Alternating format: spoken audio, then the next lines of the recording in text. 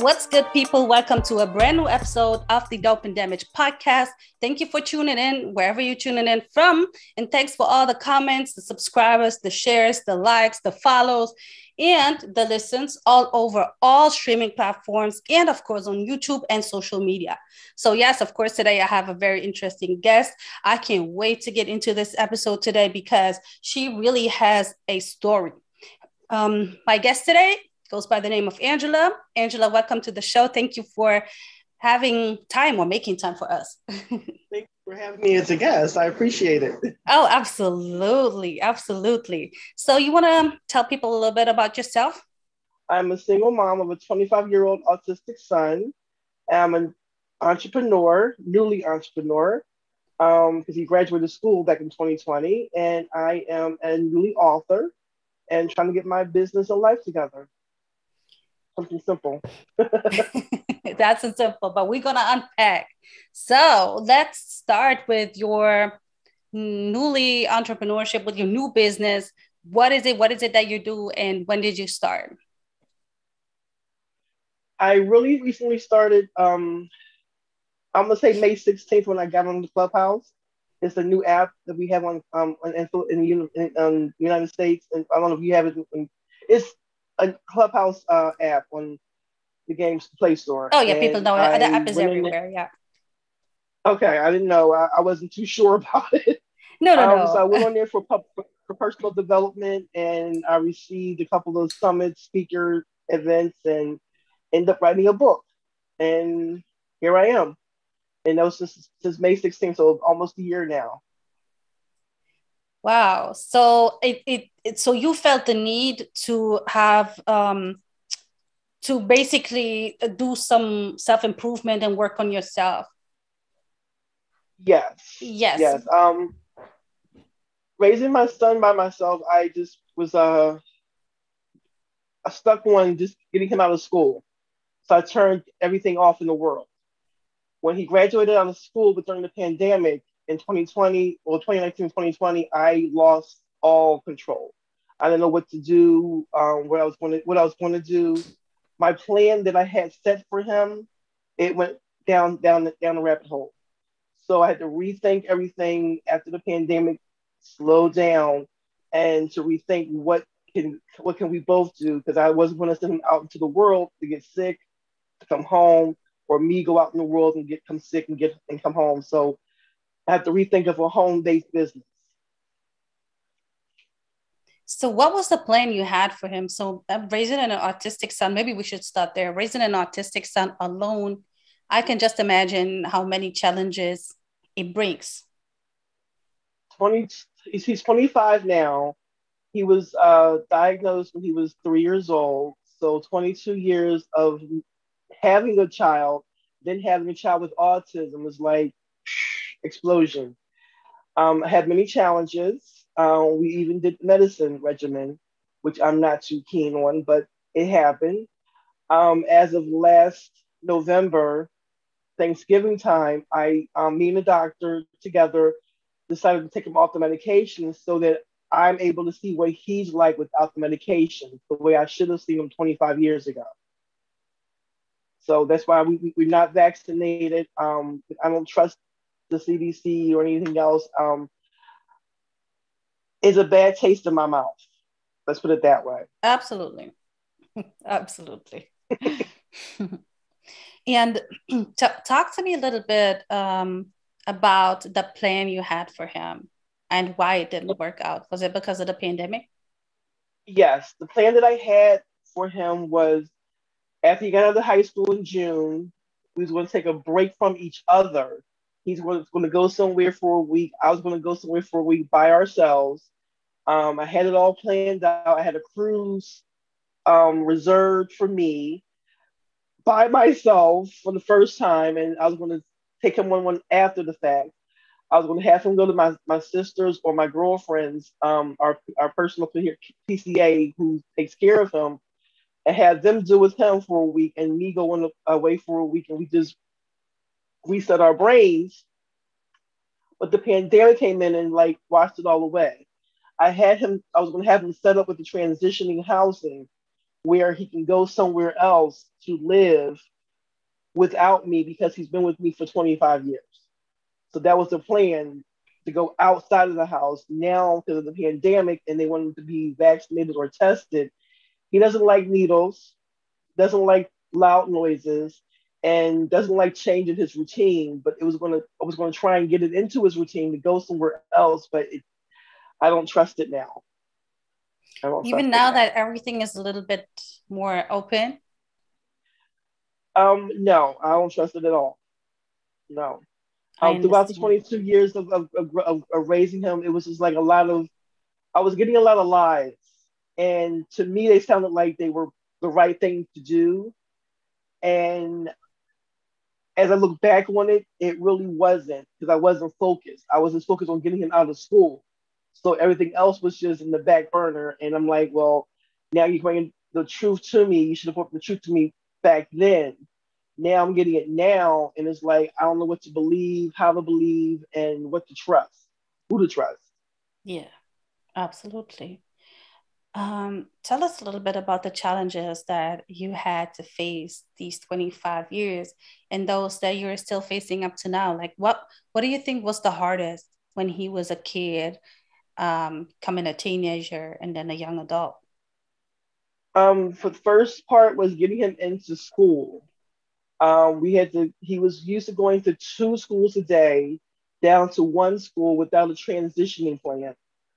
So we went from two schools a day on Friday, and then it was a holiday on Monday, and that Tuesday he started his first year in public school, which was a one school place. He's used to, like I said, routine is their main thing, and he went in on the first day. I had to drive. Actually, let me go back up. When he started school, I had my first foot surgery. So I have crutches, I have a bad foot, and he had to start school on Tuesday. So I had to get a cab from my mom's house to the new schools. I didn't know where the school was. I had no information, but over the weekend, and I was researching all over, so I knew where I had to find out where it was at. I took him to school, and came home on a school bus. Now, after that week, he every time he goes to school, I would get a phone call. He's rambunctious. He's jumping off of things. He's hurting himself. He's endangering others. I got that for a full month, and I got tired of it. So I took him out of school for 2 months. I took him out of school for 2 months, and then I brought him back in. We did an emergency IEP meeting to tell them he's not used to going to one school a day. So what happened was I thought about it over the 2 months he was out. It was talking about truancy me because he wasn't in school. I didn't know what to do. I thought they knew what to do because they're professionals. I'm not. This is my first child. So what I did was, well, let's do it like this. I'll send him to school and I'll come get him at 12 o'clock noon. That's the time he's used to going from one school to the other school. After a couple of days, I added on an hour until he got fully acclimated to regular school day. From not from 7, it was from 8 to 3. And by them listening to me, finally, we got a plan. And ever since then, he loves going to school. Wow. Teenage years, we were okay in teenage years, except for we had a mishap in the school. They had him in the wrong setting for 6 years. I only found that out because we had a bus situation. He was getting bused to school, and the bus was running late, not no shows, and it made him sad. When he's off schedule, it changes his mind, and it how can I put it? It takes him off his schedule. When he gets off his routine schedule, he gets rambunctious, and I catch it. They don't catch it. I catch the repercussions of it, Yeah. whether it's the nighttime or the day or the weekend. So what happened was I took my phone, a cell phone, and that's the only reason why I have a cell phone too. I didn't say that before. The reason why I have a cell phone because of so I can get out the house. I was trapped in my house. So the cell phone, I said, well, let me just text myself the time the bus actually comes, push send, made a memo of it, took it to a lawyer's, They said you have more than a bus situation. They took a look at his IEP and said he was in the wrong setting for 6 years. How is Mind it blown. possible that it's for 6 years and nobody found out? And I'm not It's the, saying you, but I mean the school people. it's money.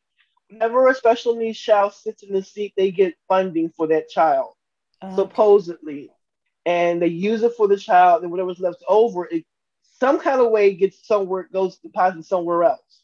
So they use a little bit for the child, and the rest goes to the school. I found that out because I saw what happened with my son, and who knows how many others they're doing this to.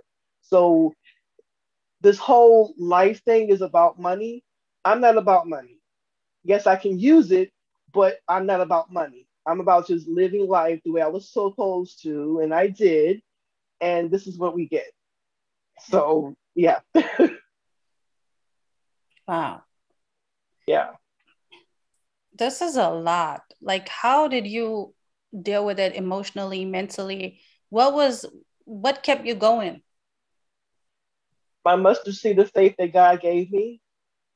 My mother told me before I had my son, and all through my younger years, if you lay my birds and the bees spiel was if you lay down to have a child, you must take responsibility of that child, and that's all I got. Now, how the kids come, how you make kids, now how you girls and boys get together, no, that's what I got, and I got my I guess how kids come about through my health class at school, which was nothing.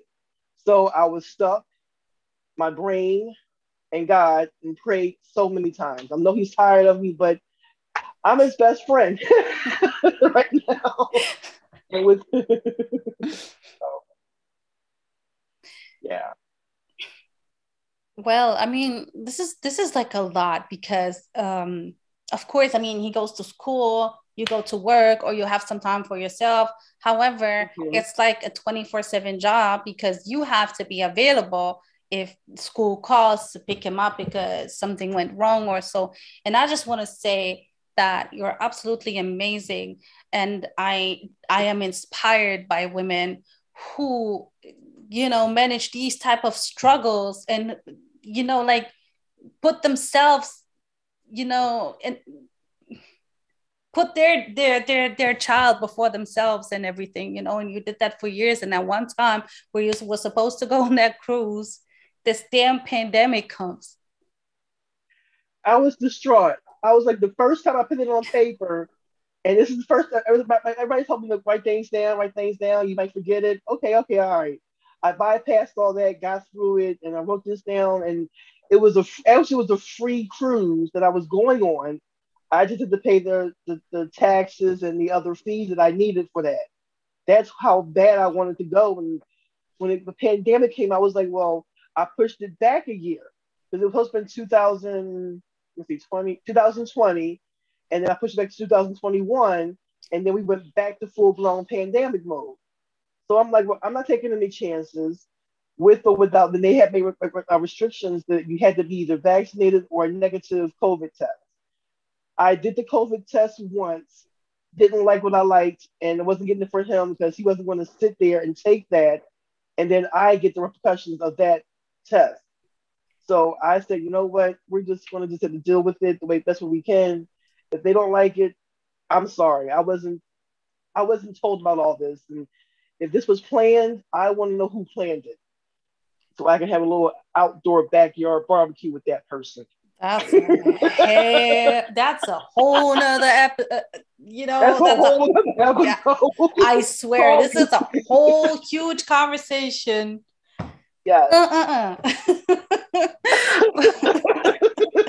It gets complex. It gets really complex. But I Yeah. want to be at that barbecue too, please. I'm gonna I have need it to be there filmed. too. I need some video footage of this one because this is I don't believe this. I mean, I was as a young girl growing up, I seen of how my older adults, cousins, and family members was living. I'm like, okay, that's how adulthood is, and I was pinpointing what I wasn't going to do, what I am going to do, but I never planned anything because if I planned anything, it doesn't go through. Oh, So I trust said, well, I'm me, not I'm going to with plan you. anything. I'm scared to play it. Like, I'm literally scared to play yeah. it. Well, I said when I get there, I'll just have to deal with it, and that's what I said. Just like I said before I had my son, I didn't want to have any kids. So Wow. listen to your words. God is listening to everything you say, think, pray, everything. He listens and he turns it around as your test. That's Yep. how I know this is God's test. All him. So how do you explain to an autistic young man the pandemic? Whew, that conversation. Yeah, Well, because I I'm sat him wondering, I down. mean, it's all about routine. So Yeah, how do you explain that when we don't even understand? how can I put it? I sat him down. I said, listen, you know how we used to going out in public, and I took him on a lot of trips. He went to Disney World 4 times throughout before the pandemic, throughout his schooling, and his graduation gift was back to Disney World. So I had that plan too for after graduation. So I'm like, well, no time like I had to sit down with them and just tell them. I had to just explain it to him in his kind of wording and simplified words. We can't go because there's an invisible virus that you can catch a cold, get sick, or die. And why I said it like that is because we lost my mom gained her wings back in 2014. So he had to watch her die in order to Oh, understand what death was. That was another thing I kept from him, death. But I said, well, in my mind, what happens if something happens to me, my mom, my sister? How is he going to recope? But by him watching me for 7 years take care of my mother until she did gain her wings, he saw everything. So he thinks if he goes to a doctor now, he might get sick, stay in the hospital, and or die. That's in his head. And I didn't realize that because wherever I went, he went. So he yeah. saw everything. So my thing is he's scared now more than ever to even do anything because he doesn't want to go to the doctors. So that's another entity on my head. But I try and tell him, if you're sick, I'll take care of you the best way I know how to. And he's been doing really well for the past 2 years. He's used to going out and about on a routine to like on the bus for school, but since school stopped in 2020 of June, he for him is actually good because it's like to him it's like a little mini vacation because no more school. You ain't got to get up early and do anything, but he still gets up on a regular routine. Gets up early at like 5 in the morning, Damn. and he goes to bed at every night at 7. That's his regimen, 5 to 7. So Okay. So yeah, what does he do all day? Like, what do you have him do? we have life skills training I do at home, like take out the trash, sweep the floor, make his bed up. We go to the Hello? Hello? Hello? Hello? Hello? Oh, what happened? so Sorry, um, you completely disappeared. did I? Uh, yes. So Okay. the only part I heard, make his beard up, and then We do life skills at home, community outings for him to go out in the community and just relax right now because he's been on the go for the past 14 years. I let him take a little break, a breather. So, but like when the plan was to get him into a transitioning house, right now I made to make it my like my if I do I want to buy a house myself to make our house a transitioning house for him to live at. I don't have to be there. I can just come there. I don't know what to do. I'm stuck. I'm doing a little bit of everything in my mind just to see what I can do, and it's just I'm just stuck I'm just stuck right now. no, well, I mean, I understand that, and this is, now I always talk about it, that there is help for disabled people or disabled kids, and there's programs and all, but there is actually no guidance for the parents to teach them how to handle that kind of situation, what they're supposed to do. I mean, this is all learning by doing, and that spoke to me even earlier when you were saying, yeah. I didn't know about the medication situation. I wish I had known before. So, where do you seek guidance? I have people who not people. I have a small support group that I actually you can say deal with right now, but we're not really known. It's just me and my girlfriends. We just talk. I do some research. They do research. We bring it together, and we tell each other about that. I do have a what do I have? Let me get. I have a BSC that I can talk to if I need help. I do have resources I can go to, but right now with this pandemic, they want us all to be either vaccinated or have a negative COVID test. Mm. And those two things are not in my vocabulary right about now. So I'm just doing what I need to do right now, which is stay home with him, teaching my own life skills that I think he would need in order to, if something happens to me, he can do it on his own. That's what we're doing right now, our own personal life skills. This is very, very important, if not the most important thing. But just like a little side note, don't they have over there those spitting tests? So basically, you spit in a little, like in a tiny jar, and then that's how they test you, so it doesn't go into the nose and everything. I haven't seen anything like that. All I've seen is the one who's go up the nose. Well, Yeah. look it up, Google it, because Okay. they have them, so that might be if y'all have it over there, which I think y'all do, because why would it be over here in Europe but not in the States? I mean, I've never asked anyone in America to be honest, but I definitely ask around, and you should Google it too, because that might be really a Okay. good option. I'll look it up and see. But Yeah, it's either like way, it's still COVID spit test. Let's go with spit test. I'll look it up. But it's just, but see, even with that, he doesn't know how to spit. I mean, I can tell him to do it like he's brushing his teeth. Even with, he likes to swallow the toothpaste and all. He has a he doesn't know how to blow his nose because he doesn't know how to how we know how to blow our nose. He doesn't. So it's like Mm. either swallows it or I don't know how it comes out. With him, is really iffy. Would he allow the test to go in his mouth to swipe the inside of his cheek? That'll be a very chancy. We could try that and see, but he doesn't like going to the dentist. Like I said, he's really not that doctor friendly. Even if you give him like it sounds weird. I'm just thinking here on the spot. If you say, okay, you're gonna let this person swipe the inside of your mouth, and then you give him like like something that he likes. I don't know if he likes any chocolate or anything that he likes, or you know just so I can I I don't can I know. can try. I mean, I would try it out. I mean, I would try it if I had to, but it's like I I don't know. want to bribe him anymore. It's I like know. bribing. It is bribing. It's You know? not like bribing. It is actually bribing. It really is. Let's We've be been quite through frank that. here. We've been through that bribing stage because when he was younger, he has his own his collection, the Oh. VHS tapes with the VCR. Mm-hmm. Yeah, he has a collection of those that we had to, every time we go outside, he had to get one. So Oh, I okay. was like, yeah, he was bribing me to get a VHS tape so him to be good. So I I said no more. We got to stop. If I can sell those now, I'll be rich right now. Well, maybe at some point he don't like him and you can really sell him, because that's really vintage. Yeah, no, yeah, very. Definitely.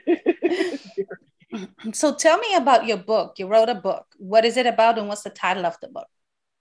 Yeah, I have it right here. This is my book, Stand Up Resilient. You can see it. There you go. Mm-hmm. Stand Up Resilient Black Women. This is an anthology of 18 authors of Black women telling their story with their faith. Um, Mine is a little bit confusing after I wrote it, but I still wanted to get it out there. It's a start. Um, Absolutely. yeah, my chapter starts with being tested, tossed, and turned. It's called Shattering Generational Curses, One Angel at a Time. But inside of it, I talk about being tested with I was I was molested when I was a child. Being tossed is having my son with autism, and then being turned around, how I got out of it. So it's three things, and I'm gonna and with the chapters, I'm going to go in and pull another book out of each one. So I have 3 books out of one chapter that I'm working on right now. Yeah. Wow, that's amazing. How is the process? Like, how difficult is it for you to talk about all of this in a book? I mean, this is like really reliving some of the stuff. I'm actually okay with it. The reason being, I sought out therapy. Was this 2020? I would say 15 years ago. I had started my own therapy regimen. I knew I needed help one day, and I went out to call a doctor. It took me a year just to get help. When I finally got the help, it took I went through an organization that a foundation that had good therapists there, and 8 therapists left me 2 weeks at a time as I'm telling my story.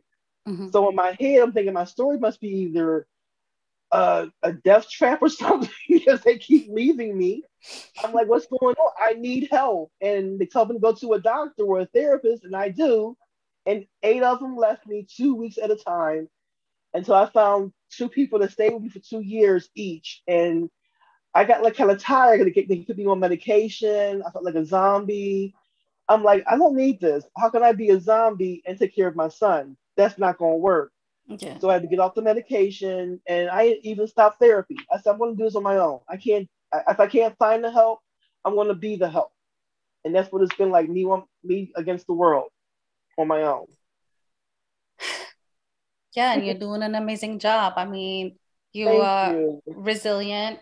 You are still going. You were not just accepting the situation how it is. You are actually trying to make something out of it. And this is exactly why I told you I wanted you on a podcast, because this is exactly the point I'm trying to make with this platform. Okay. Thank you for allowing me to express my feelings. I went into the room, and I'm like, I just went out. I just went off, as you heard me. I just didn't know what to say. And each room I go into, I do that. I get almost the same response. Like, they don't understand what I'm talking about, but they empathize with me. I don't need empathy. I don't need sympathy. I just need some guidance on what to do, because I don't know. Right. Exactly. Exactly. And that's what it is. What is sympathy going to do for me? Empathy, thank you very much. But after 3 minutes, we can get over that. So, yeah. But it's true. And I'm not even trying to sound ungrateful or anything, but people go through stuff. They really need to give them even the smallest information that they can use, Yes. So definitely that is the whole thing. So what is next? And I hate that question, actually, what is next? Because I always say, these questions, so what is next? I mean, it could be nothing now and everything tomorrow. Like, the world is not standing still. But what are you currently like working on? So you said you have 3 books, and so you in writing process right now. I'm in writing. Yes, I'm in the writing process right now. After the book launched in December, I got myself involved in a comedy production company. So now I'm trying to be a comedian to make me laugh, to keep me balanced. Because when I was growing up, you had seriousness, you had laughter. So I'm like, well, I might as well keep it going. I got this far. I'm 50, so I might as well keep on going. And I'm like, I had to find they call it a niche, like what I want to get into. And what I mainly want to get into is the uncomfortable conversations. One is about death and everything else that comes with it. Because we get there and your mind blanks out. And that's what happened with me. My grandmother passed in 1989 after my high school graduation. So I know about death fully from watching her die, and then watching my mom take care of people, and then she watching them die. I'm watching her take care of them. So that gave me the compassion, like, well, I think this is my calling.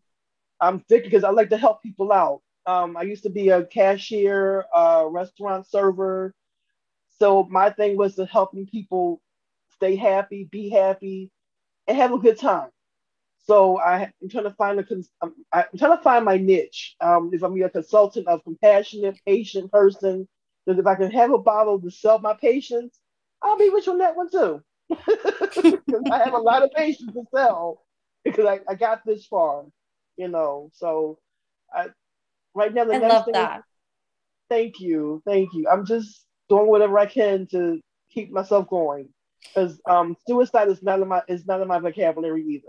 That's the easy way out. So Absolutely. And it's not what God wants us to do. no, So, no, but nope. what do you do to have a private life? Like, do you have a private life? If so, how you balance it? I make time for private life if I need to.